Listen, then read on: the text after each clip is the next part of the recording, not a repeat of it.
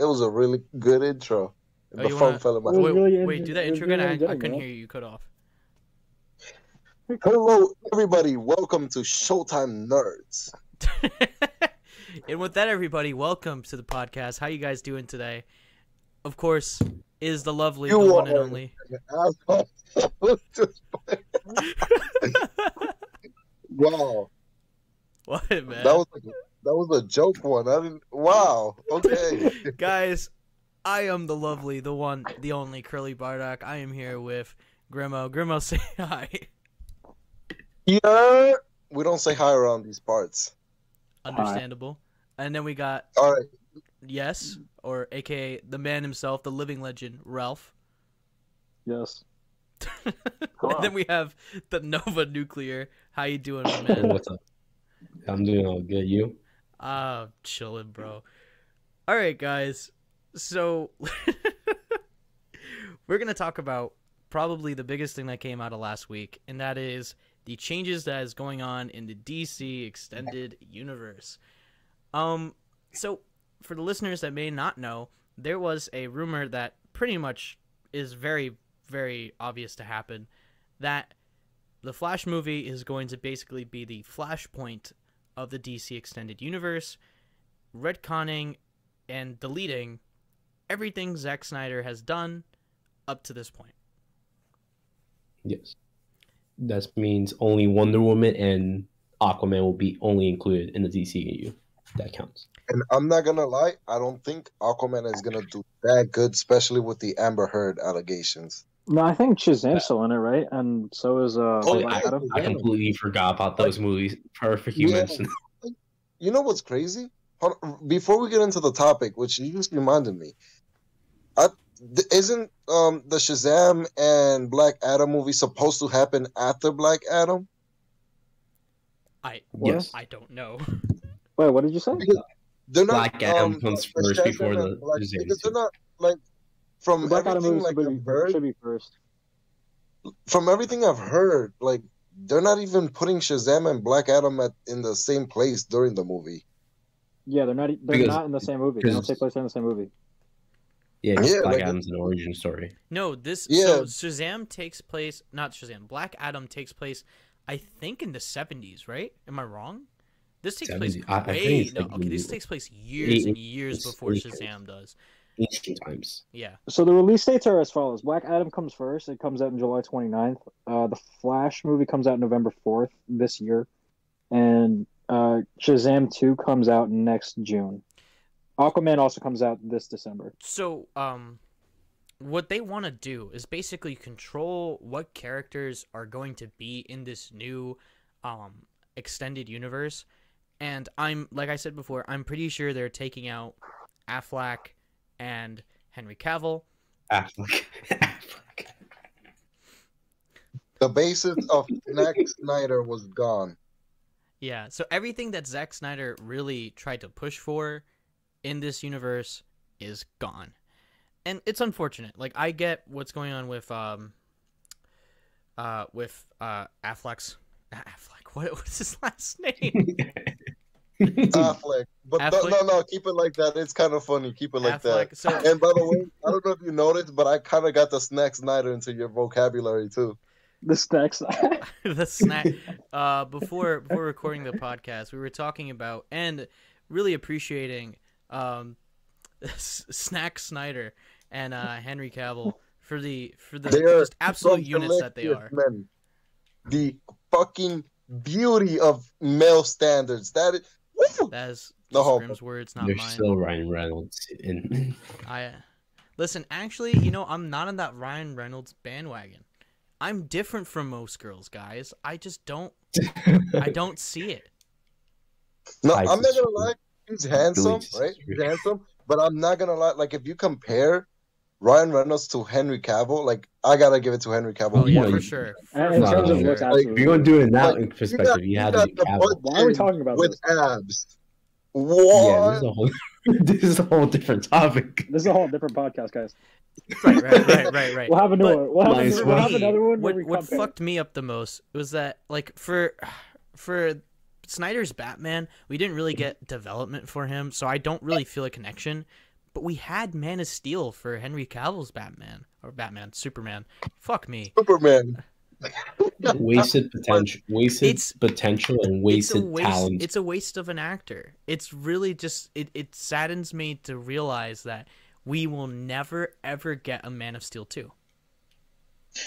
And what's worse is just that Ben Affleck was actually trying his best. Like, he was gonna do a solo Batman movie to give justice to Batman, since he didn't really have a movie for himself.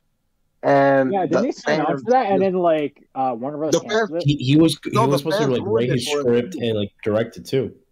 Oh. The fans ruined it for him too. Like, it was a mixture of the fans and Warner Brothers, because the fans were giving him so much hate. Like, it was ridiculous, the amount of hate letters. And then Warner Bros. Is like, all right, we don't want any Zack Snyder's ideas, so I guess we're gonna have to cut you out. Zack Snyder. No, man. Every time we say Zack Snyder, we're going to put in a photo of Zack Snyder's head on a Cheetos bag, and that's it. Yes, do it, and make it the title. Guys, if you love the Zack Snyder content, don't forget to like and subscribe for this amazing podcast, because we're obviously giving you the sophisticated and critical critique of what is going on in these universes that you desperately desire. As well as the excellent commentary on the looks of actors. Absolutely. Yeah. Yes. All right, guys. So the next segment of this podcast is talking about Henry Cavill's ass for the next 30 minutes. Yes. Bro, that shit is so round. No, we're not doing that. We're not doing that. But Henry Cavill is wasted potential for Superman. I don't think he did anything wrong. I think it was just bad time, bad place, to be honest. Yeah, bad management. Yeah, bad. It was a bad situation too, because Zack Snyder already had the idea of what he wanted to do with the entire universe, but the problem is Warner Bros. Was not happy that he wasn't listening to them, so we ended up losing so much content that was actually good. It's unfortunate. Yeah. It's I don't know. I don't know what they want to do with, because I know in the leak as well, they also talked about having Shazam, Supergirl, and Ezra Miller's Flash as the starting core, or the trio, for this new Justice League that they want to form, which, listen, it's fine. Well, it's cool. That Supergirl is supposed to get it's supposed to be the star for Man of Steel 2 as well. Yeah. So they're actually. But that's also ripping off of Henry Cavill. Yeah, they're going to change the title like they did with Captain Marvel, make it to the Marvels, but it's going to be something similar to that. But Henry Cavill should deserve that Man of Steel 2. I think he really worked hard to become Superman, being the ideal Superman in most people's eyes. I mean, to me, he's my only cinematic Superman. I wasn't around in the 90s where they had those other Supermen. And I also, I don't know. There was no other cinematic Superman to base my expectations off of but Henry Cavill. And it sucks, because what people are going to do to this new Supergirl is that they're going to compare her to Henry Cavill. And it shouldn't be like that, but that's how it's going to end up. Yeah, because you just can't help but think, man, everyone loves Henry Cavill so much, and then Sasha Cal, I don't know if that's how you pronounce her name, but what's going to happen is that she's really going to get, without a doubt, she's probably going to be underrated. Even if she does a good performance, she's still going to get compared to Henry Cavill and his performance as Superman. And it's just unfortunate because of the way they also stated that this Supergirl's going to be the replacement for Superman, for Henry Cavill Superman. The way the rumors say that, pretty much state it and confirm it. Not confirm, but state it. It's gonna be that way. It's definitely how it's worded too. Yeah, and that's Warner Bros. Who put her on that spot. They already doomed her and her career, because we already have a Superman that everybody loves. I think the only two Superman that every fan just loved are the one from Superman and Lois and Henry Cavill. I heard Superman and Lois was really good. It was actually Yeah, really like good. I really I've heard I really from enjoyed it. It's Superman good. fans that this is the best like Superman show and like continuity in a long time. And with Henry Cavill, like everybody who watches the DC movies, they're like, "Oh my god, this dude is awesome! Just at being Superman, he's so handsome. He's such a hard worker, good actor." But the Yes, problem is, because Warner Bros. Wants to replace him so bad, they're putting this new actress like in a tough spot because now she has to replace someone nobody wants to be replaced, and she's taking a mantle that she doesn't even want. She wants to be Supergirl, not Superman. Yeah. So And I feel think, terrible. I think when eventually, because her movie is gonna come out eventually, right after the Flash and everything. I Probably. really want to Could get give. Also, I think when they confirm it, when If they it fully does come confirm out, it, actually know what they want to do. I really just want to give her movie a fair chance, and sort of have like the expectation that this is a brand new hero. And I know that most people won't have that expectation because it does have like the Supergirl, not Supergirl, the super name in it, and it's unfortunate.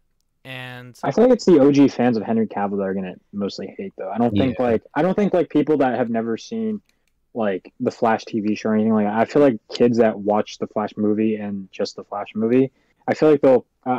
Hopefully they represent her well and her character development is well done to the point where kids that watch this movie for the first time, they'll understand like that this is a new character, that they won't compare her to Superman and all that stuff, and understand that she is her own character. And I really hope they actually do that, make her own character, and not like her personality is like Superman or anything like that. Like I really hope it's no different. carbon copies, please. It's like you're just gender swapping at that point, and it's I believe she's going to do well in this role. I think they have a good director to actually fill out the roles for these movie. I believe isn't the guy who did the It movies. Hold on, let me check it up. I got you guys. I don't know if I would call that a good director. Yes. I'm gonna be honest with you. I watched the first movie. And I deadass thought It Chapter 1 or whatever the fuck you call the first movie was a comedy. That shit had me laughing the whole time. I think that's better for this movie. They never confirmed. I don't think they've ever confirmed that Supergirl's getting her own movie.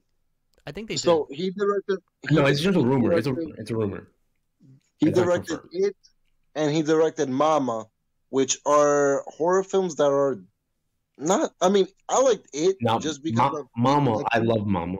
I love Mama. I haven't watched Mama, but I love the acting in It. I think those children did amazing, and I think obviously you'll get the most was a really good sequel. But the stories themselves, they're just like, is Mama from a book too? Because It is from a book, so we can't really take that. Mama. Mama's supposed to be original. I think is original story. I think Mama originated from like some folk legend, like Krampus. It's like a Krampus thing. But this is besides the point, guys. Something I want to mention is that we've been talking about so much of the negative that is coming out of this change. I also want to talk about some of the good that's coming from it as well, because we still get to keep.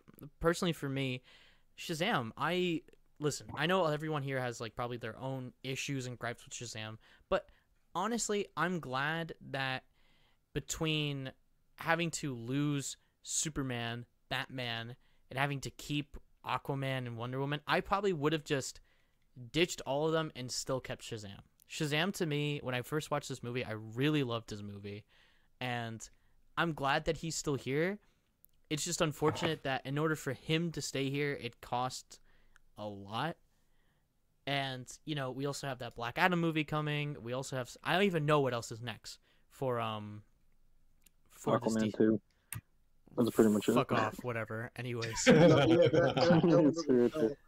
count that one. Yeah, I want to let the audience know that be ready for the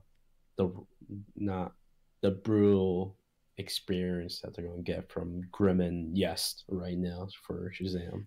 Listen, actually, I want to kind of skip Shazam. I already don't like Shazam, but we're talking about the positive.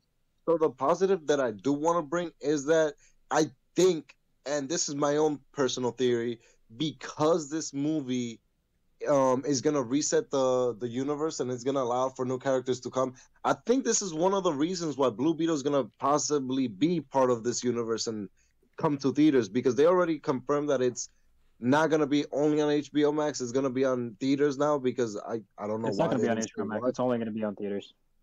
Yeah, Yeah. no, but before it was actually the other way before when they first Yeah. announced it. Yeah, a like lot of and their so movies were I think trying to go I to HBO think Max.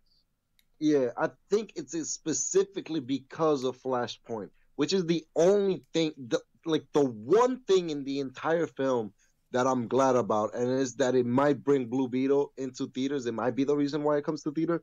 So I, as a big fan of just, obviously I am Hispanic, as a big fan of just any Hispanic thriving and shining, I am just so glad that we're gonna get a Blue Beetle live action yeah. with Cholo as the main actor. He's in Cobra Kai. He does amazing, and so I Who's he? I Who's he in can't Cobra wait. Kai?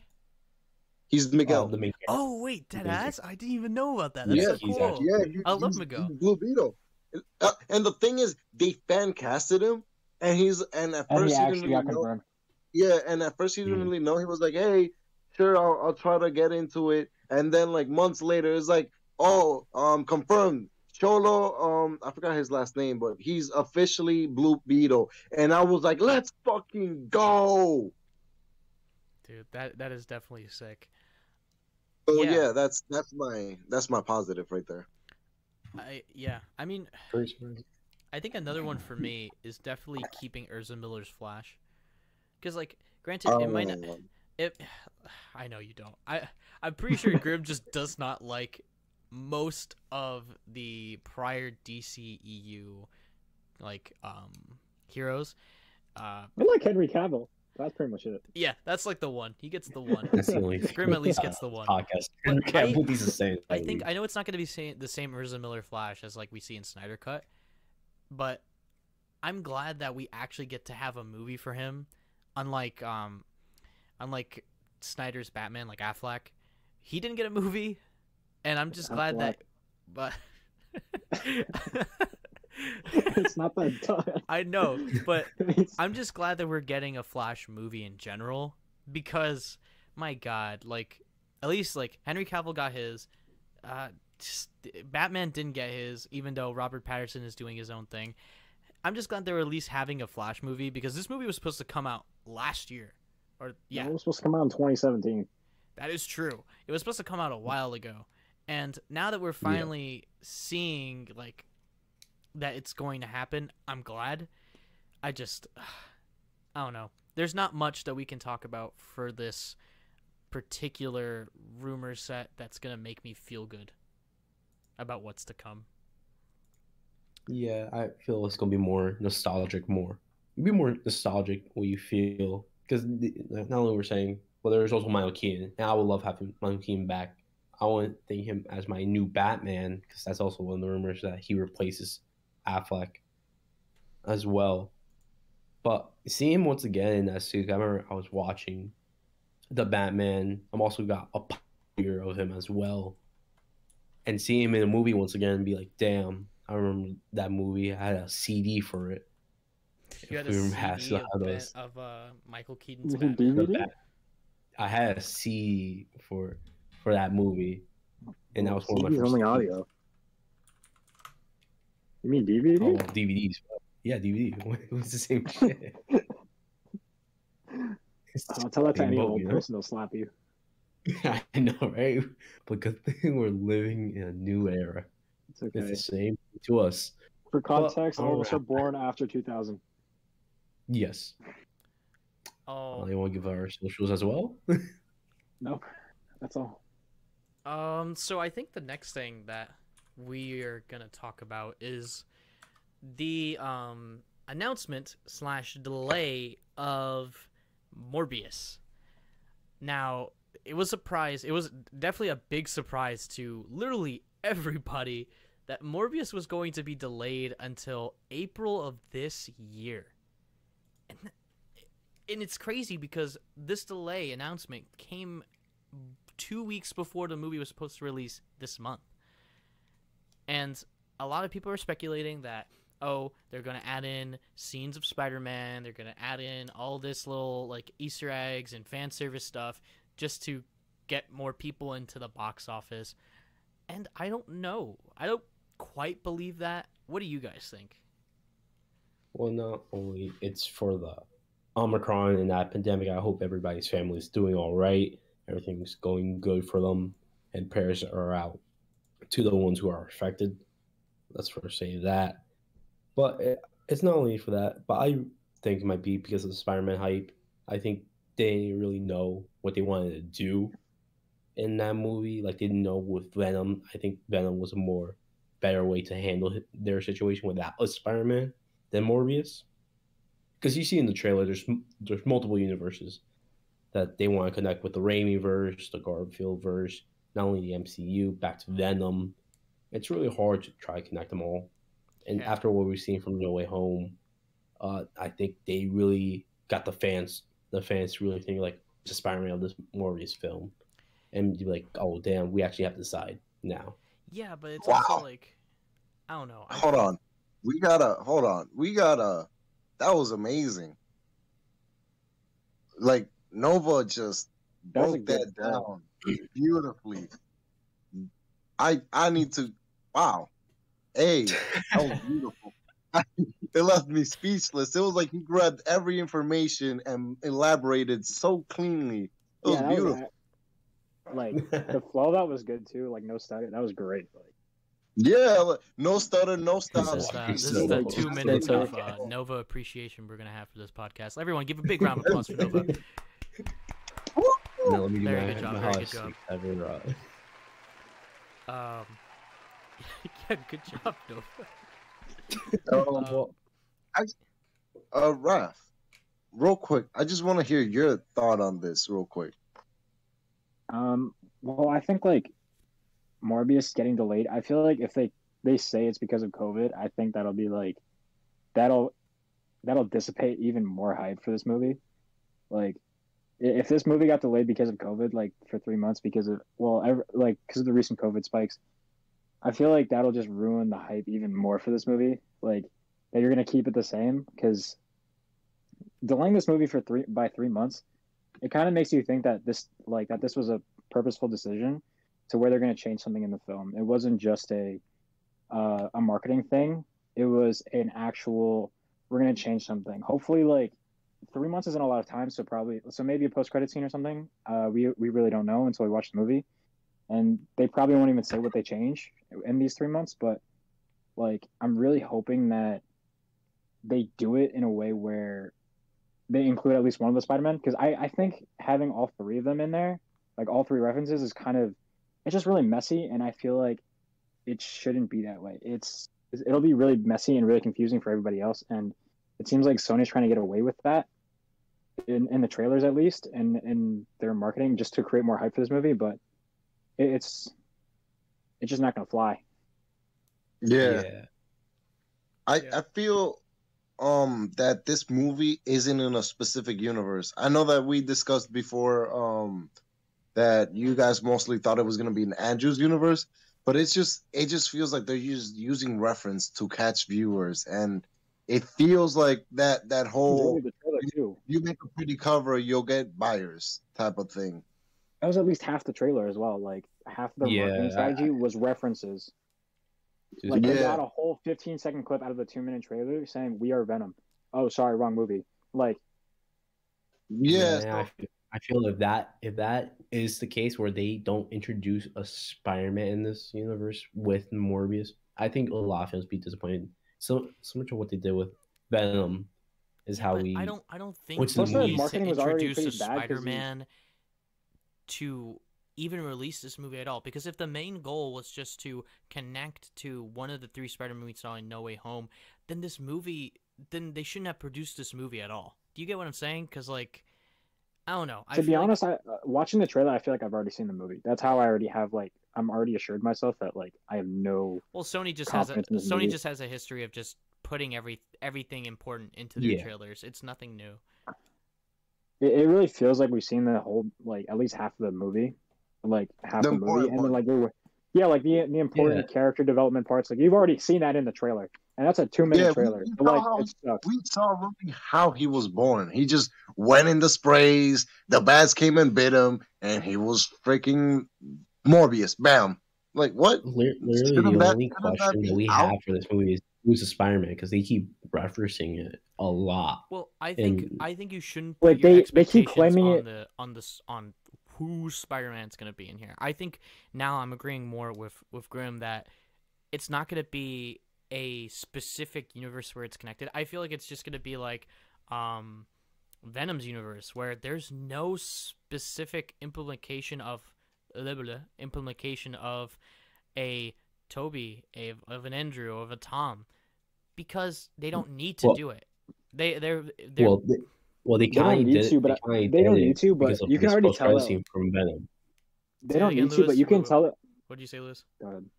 Because they kind of already did it with the Venom. Most people just saw it for its post-credit scene with the leaks and all that. And not only that, Tom Hardy also posted a video of him saying, with a cap saying, "No Way Home," with one of the editors.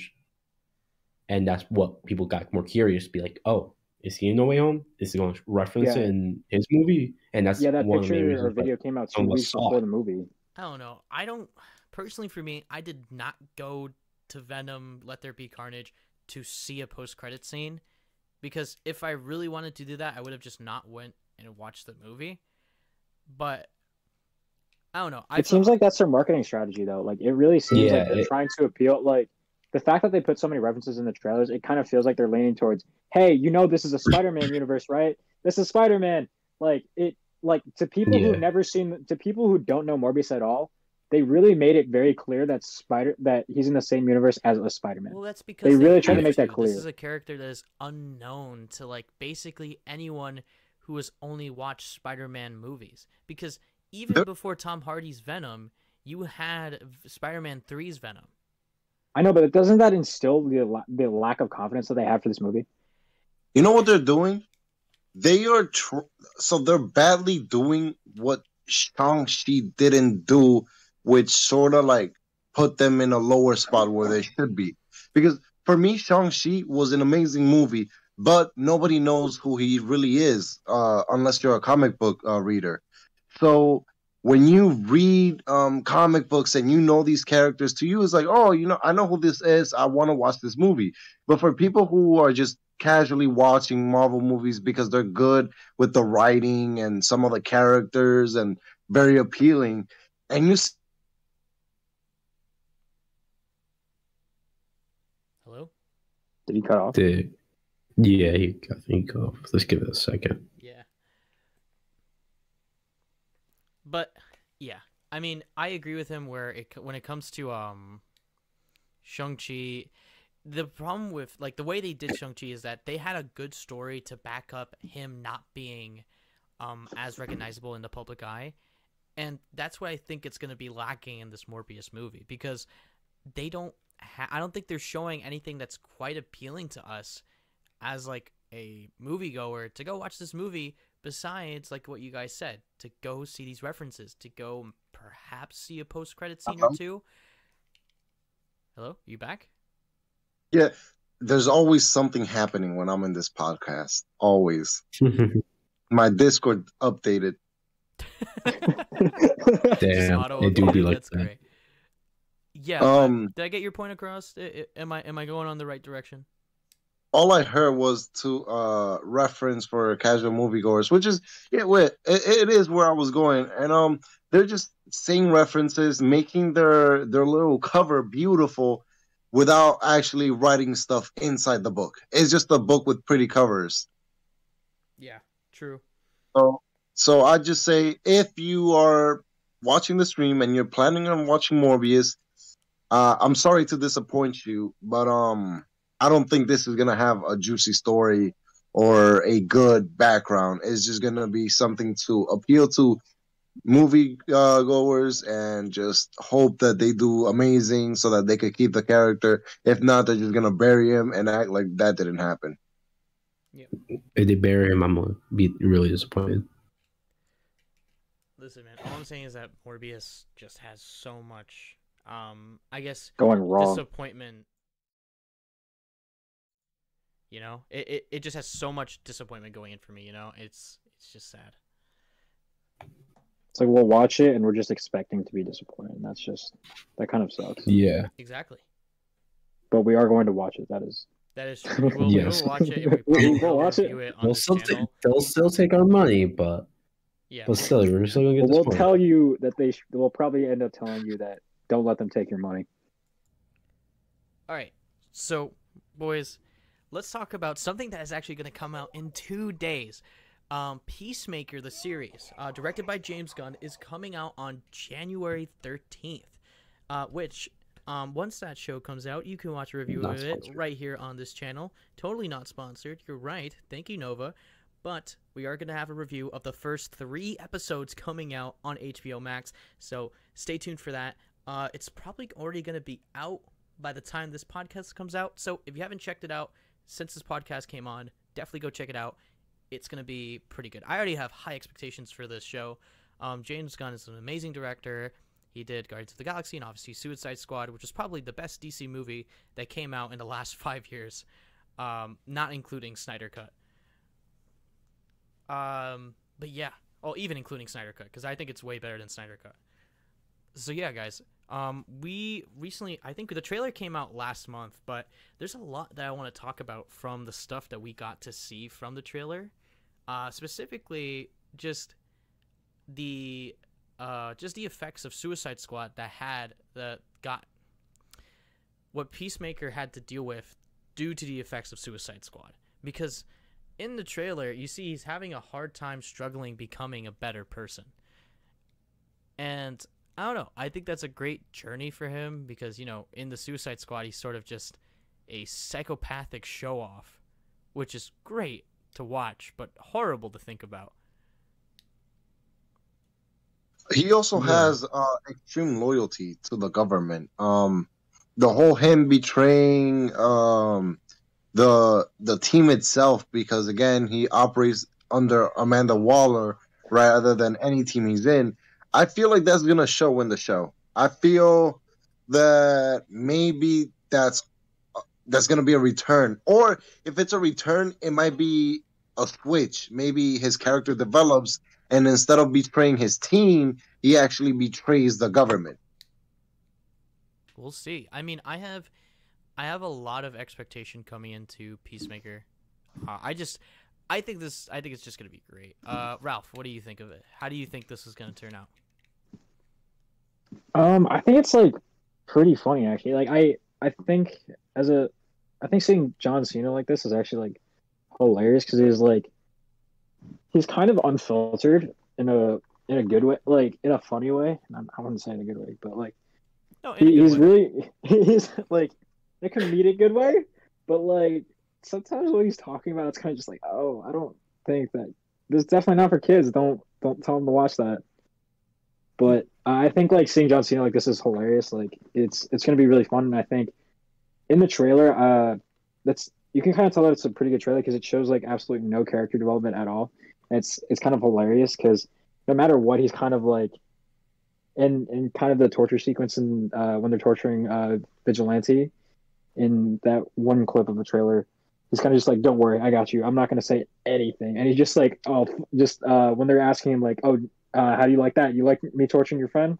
It's like, yeah, I fucking like it a lot. And it's just like, it's just like, that's hilarious. He has like no loyalty to his team at all, and he's like, it's hilarious. I love it. It's just, again, I feel like that's gonna come again where he either has to pick his team or the government. It seems like he's more picking the government, which is hilarious. This movie is also a good break from sort of the emotional roller coaster that was No Way Home. Like, having just that sad ending for Peter Parker and then transitioning to guns, violence, and murder, everything that they wanted kids to avoid in the 90s, I'm just so in for it. I'm so fucking hyped for this show. Yeah, I don't know. Nova, what do you think? I think it's gonna be a pretty good show. Like Ralph said, they didn't show that much in the trailer specifically, but you do have that feeling that he's gonna get a good character development throughout the series, and I can't wait to see that because I know James Gunn's a good director. He makes good characters. I do question him about the vigilante choice. I think that's mostly because of a Suicide type squad thing. Like, just get get a decent actor that's funny and just play it throughout. Mhm. But I want to see how that character goes because the last time I seen Vigilante on like a type of screen was another TV show of Arrow. It was And this was definitely yeah, like we a didn't really- completely different take. Yeah, it's this feels like a different Vigilante we're going to get. Like just a funnier, dorkier one, maybe a little smarter. Yeah, But I think it's good. I want to see personally how that love character this. goes. I think he could be interesting. I to feel like see. that character could be a good, I guess. Seeing him dorky is just so. It's like Yeah, it's so much. that It's so much dorky more feeling. it's so much better though. Like I think personally love this. Vigilante is just It made fits- to be it fits the relatable theme. character in the show. It fits the theme. I don't think comic goers will like it that much, but I think at the end of it, you'd be like, okay, Yeah, he 'cause fits you're the like- theme. He'd be good. Yeah, and you think of the word vigilante, you don't really imagine like the word vigilante, like out like someone who breaks the rules but does it for like the good of technically being a hero, like being a hero in their own right, but not following rules. Like it's kind of funny how if you imagine the word vigilante and by its definition, you can't imagine it being this guy. Like it's, I wonder what they're gonna do with that, and I feel like it'll be really fun. Yeah, and what's his morals and how does he play Like, with how did he get arrested? Peacemaker? What did he do? Like like just from that look of him, you're kind Oh. of like, what's going on? True. and why is Peacemaker with him? Because Peacemaker's with government, so is Vigilante also part of the government that's helping him alongside, or are they just good Guys, friends? I think we're excluding Yeah. probably the best character in this show, the If you say the fucking Eagle. intelligence eagle. Listen, I know what's he called? What's called Baldy? I think so. Baldy.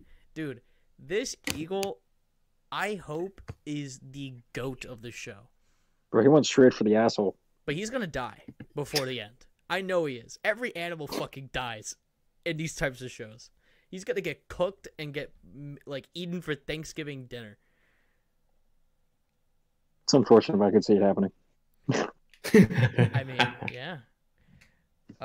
Damn. I mean, in this, like, I guess in this time, like January, it's sort of a null period for news and mostly YouTube as a whole. So I think this is a kind of a good place to wrap it up for this week. Ladies and gentlemen, thank you so much for sticking with us.